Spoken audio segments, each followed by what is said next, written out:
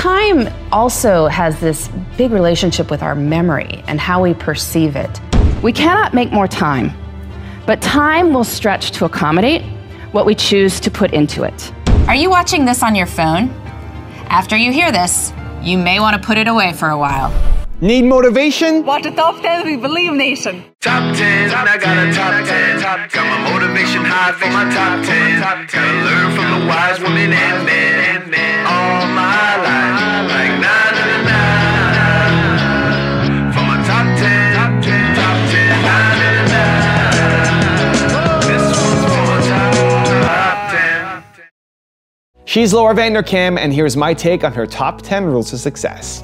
Enjoy. Okay, let's kick it off with rule number 1. Manipulate your perception of time.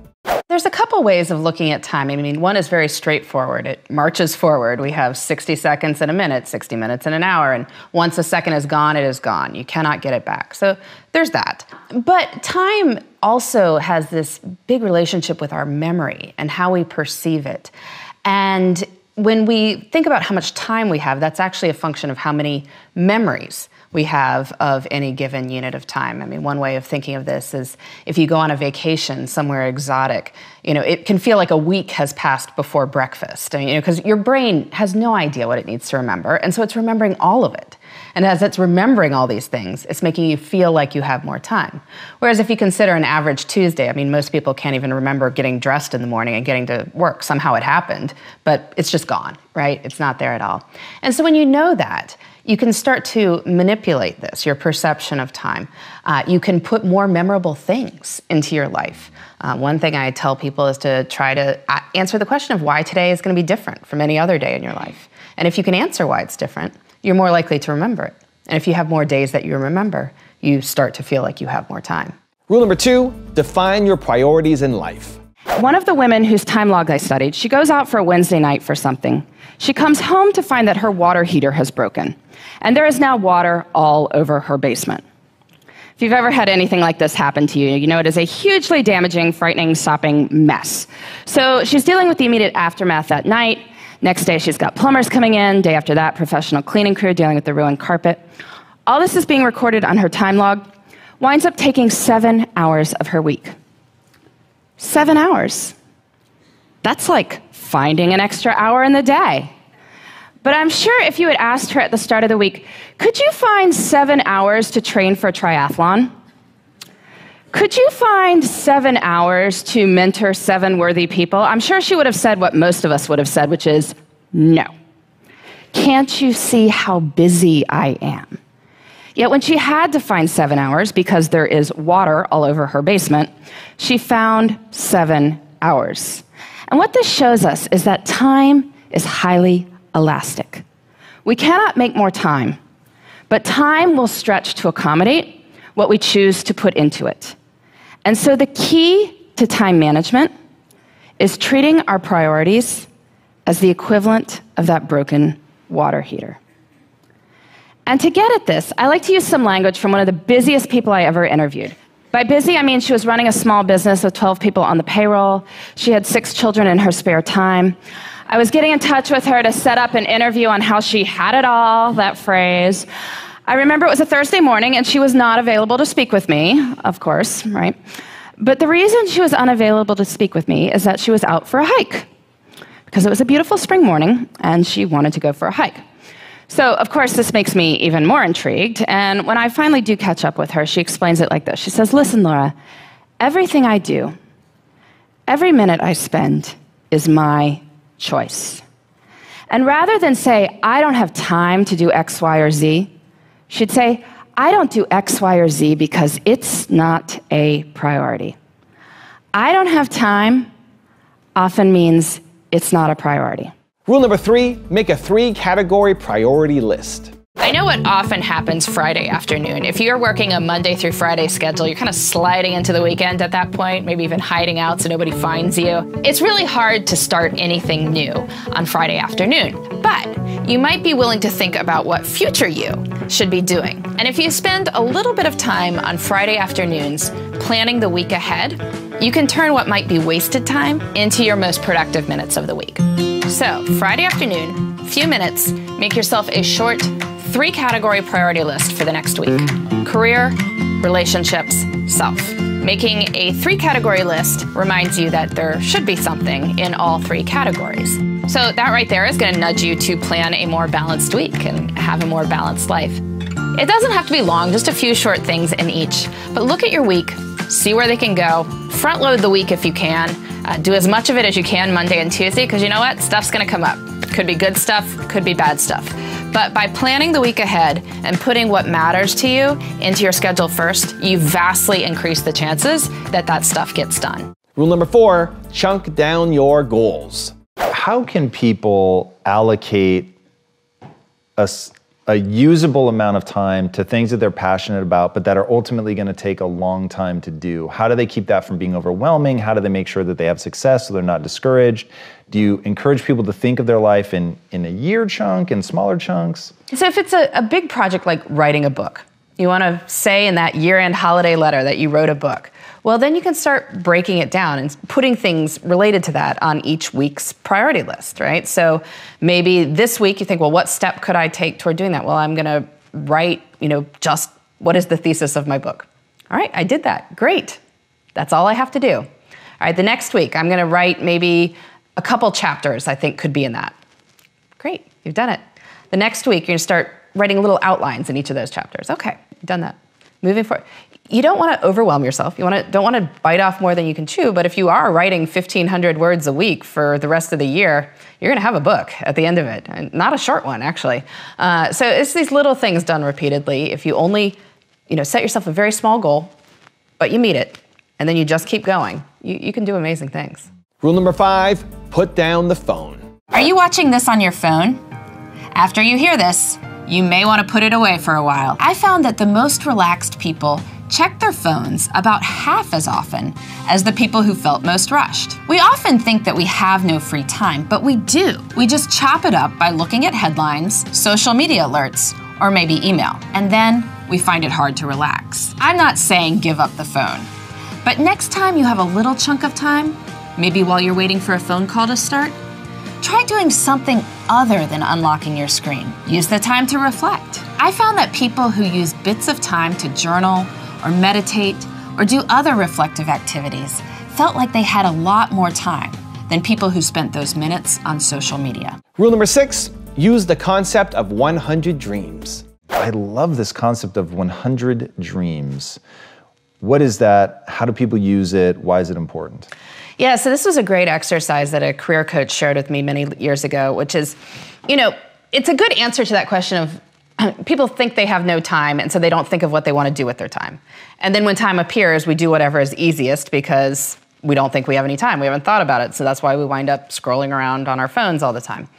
The list of 100 dreams sort of helps to solve this. So completely unedited list of anything you want to spend more time doing. So the first third is easy because people often want to travel more. So it's like the 33 countries they want to visit. So we got that. All right. But after that, it starts getting a lot harder. And people are like, oh, well, there's that state park an hour away. We've lived here for 6 years. We've yet to get to. Or I'd, really want to bike more. There's a couple of bike trails near my house I want to do. Or, I should read poetry. Or I'd like to go try that restaurant somewhere. Or, get to the library and do whatever. Like, you start to get far more doable as you get toward 100. And you have to come back to this several times to actually get to 100. But then, having this list, when you have open time or you're making your priority list for the upcoming week, you say, well, let me pull something off that list. Maybe this is the weekend I will go to that state park, or, I will go for that bike ride on, Tuesday over lunch if that's an option in your life. And then you're doing cool things, right? Rule number 7, build the life that you want. When people find out I write about time management, they assume 2 things. One is that I'm always on time, and I'm not. I have 4 small children, and I would like to blame them for my occasional tardiness, but sometimes it's just not their fault. I was once late to my own speech on time management. We all had to just take a moment together and savor that irony. The second thing they assume is that I have lots of tips and tricks for saving bits of time here and there. And sometimes I'll hear from magazines that are doing a story along these lines, generally on how to help their readers find an extra hour in the day. And the idea is that we'll shave bits of time off everyday activities, add it up, and we'll have time for the good stuff. And I question the entire premise of this piece, but I'm always interested in hearing what they've come up with before they call me. So some of my favorites: doing errands in a way where you only have to make right-hand turns, being extremely judicious in microwave usage, so it says 3 to 3.5 minutes on the package. We are totally getting in on the bottom side of that. And my personal favorite, which makes sense on some level, is to DVR your favorite shows so you can fast forward through the commercials. And that way you save about 8 minutes every half hour.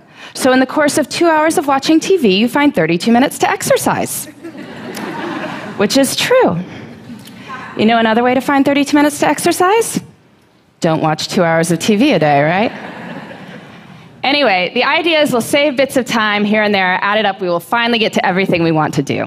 But after studying how successful people spend their time and looking at their schedules hour by hour, I think this idea has it completely backward. We don't build the lives we want by saving time.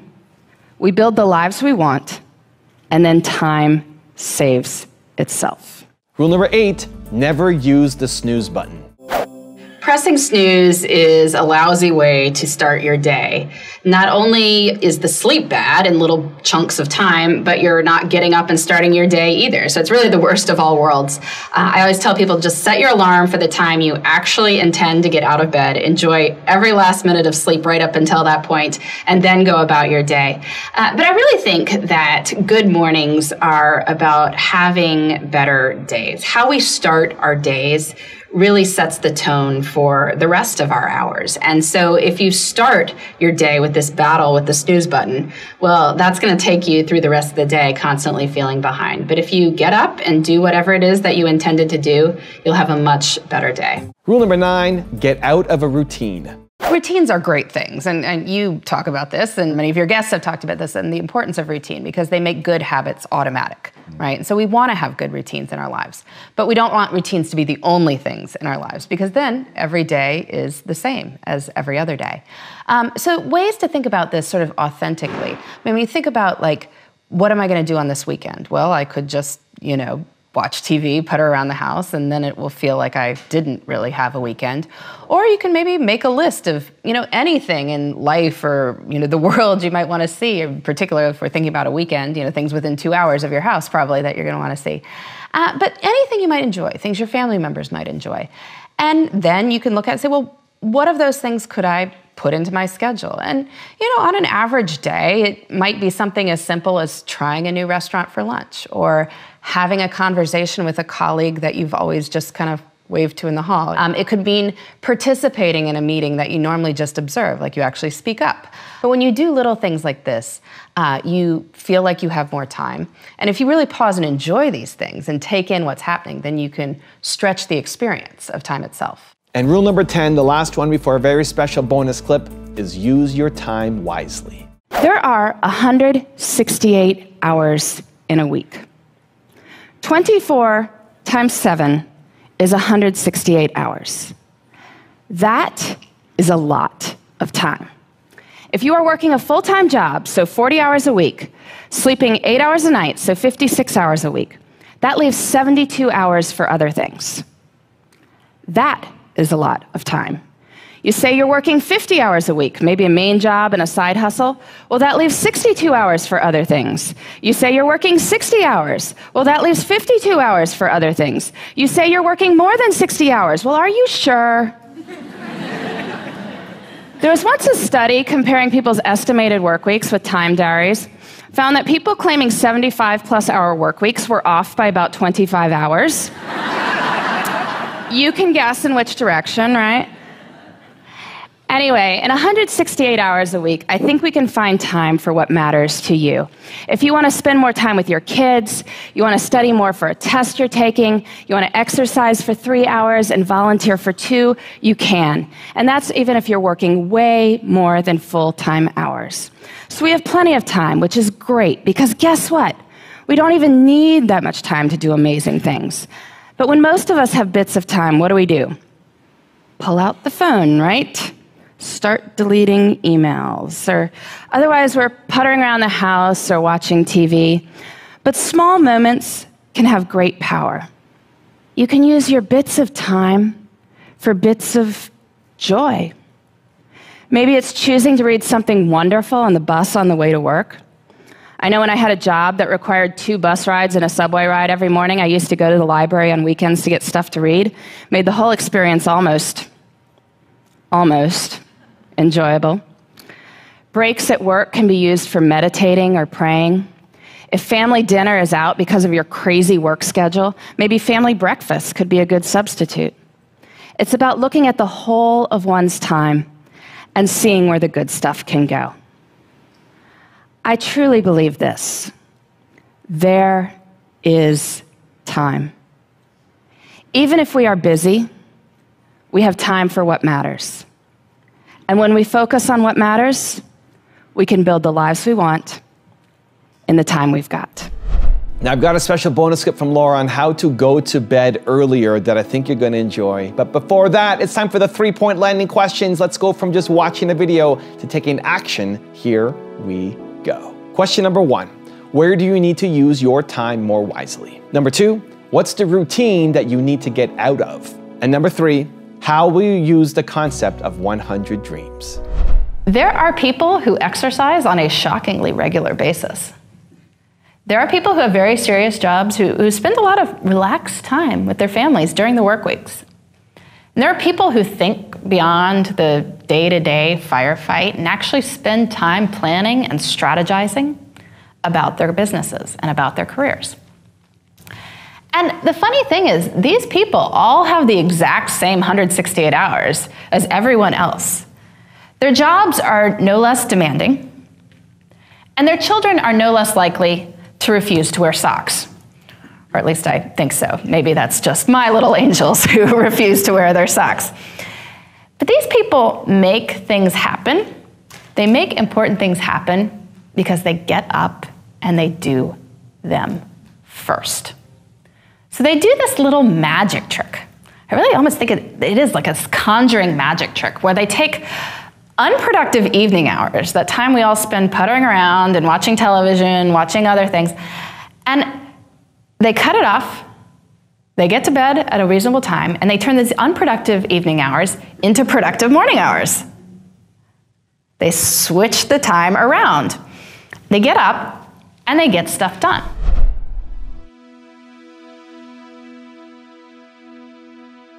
If you want to learn how to manage your time better, go check out the video right there next to me. I think you'll enjoy it.